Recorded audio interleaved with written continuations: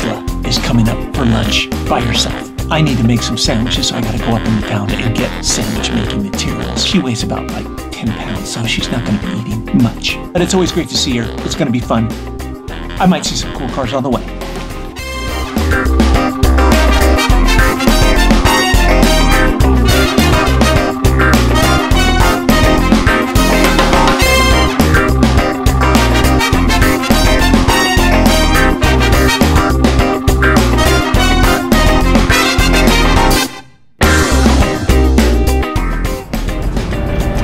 Yes, you're right. This is vlog 479.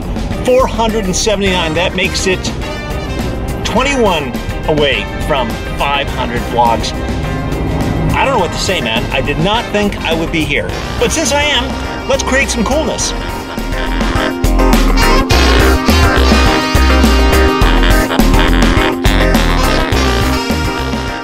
So I just got confirmation I'm going to a private event tomorrow night that's being put on by Car and Driver magazine and Hyundai.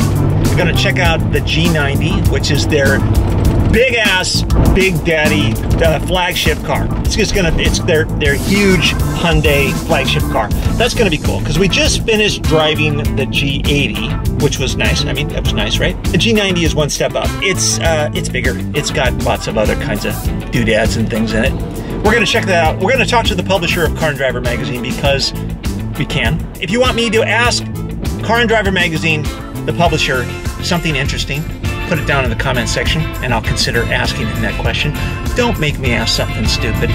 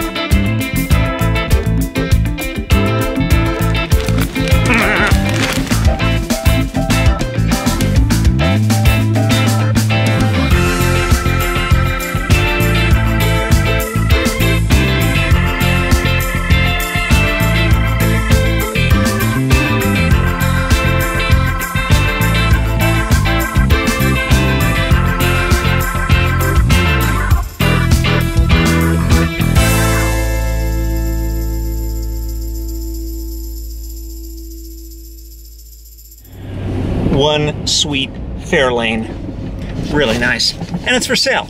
If you're into Ford Fairlanes from the 50s, might be a good car for you. And if not, it's still pretty cool.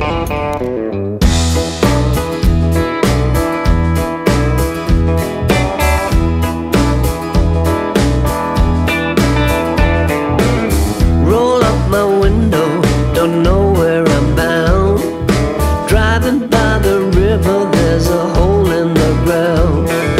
Hand-me-down t-shirt, sticking on my back. Heading for a fall, had to get up to crawl. Just had lunch. I didn't put Isla on the vlog because, yeah, she's not necessarily comfortable being filmed, especially while she's eating and the food's flying out everywhere. So we just had lunch. We had a good time. Kathy is now back out to work. What are you doing? I'm working. That's definitely what's going on here. Nope, I'm actually working on a chin. I can say that. You can say a chin. So Kathy's working on the Ellen show, and it's a new costume. She's just kind of prepping to get things started. Today's first day. Looks good so far. It does. Looks freaking awesome, actually. I'm sorry you can't see. No, we can't show you what it is, but you will see it soon enough because they're going to be doing the 12 Days of Christmas a little bit earlier than usual, from what I understand. So, I'm not sure when, but watch the show. If I can get it done. If I can't, then it'll be like 10 days of Christmas. Right. Probably not. Or no Christmas at all. Oh, sad. Bug, what are you doing? What are you doing? Couple of nice cars today. Few decent vehicles up in town. Such a great place to live. There, you know, every time I go up in town, there is always some form of coolness. Jeeps or today that incredible Ford Fairlane. That thing is for sale. It looked flawless. Someone's going to snag that one, and it's going to be a good find. Unless, of course, it's like, you know, $80,000 or something. I didn't even check the price. I think it just had a phone number on it. Not too often that you see a car sitting out there that is, I wouldn't say it's a concourse level of class. It certainly wasn't a 100-point car, but it had some, you know, minor flaws to it. But it looked pretty sweet. Okay, let's talk about habits for a second. Everybody's got habits. Good habits, bad habits. The whole game of life is to eliminate the bad habits and cultivate the good habits. And to where at some point along the way, you eliminate all your bad habits and you cultivate all good habits. Now, of course, some of you may say that, oh, come on, you can't cut out, you know, chocolate or wine or some of our vices, some of our favorite things. You know, yeah, that's true. But at the core, at the bottom line, even if it seems like it's a bad habit, like let's say chocolate, is chocolate a bad habit? It's not really. But if you're eating way too much of it and you're getting sick or you're getting fat or something like that, then sure enough, it's a bad habit. I mean, anything can be a bad habit. You could eat broccoli too much.